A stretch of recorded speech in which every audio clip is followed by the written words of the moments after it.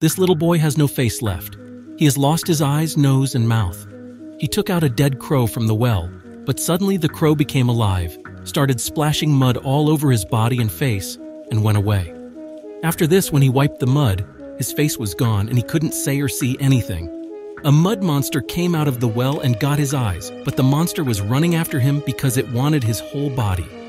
Just then, a man shoots the monster, and a woman helps the boy get inside the house, and the boy gets inside safely. But then we see that the monster just regenerates into his original form again. Seeing this, the woman cuts the monster in half, but the monster extends his arm beneath the woman and breaks through the door, capturing the little boy and trapping the boy inside himself. Everyone is shocked to see this. The monster then attains his final form and says this.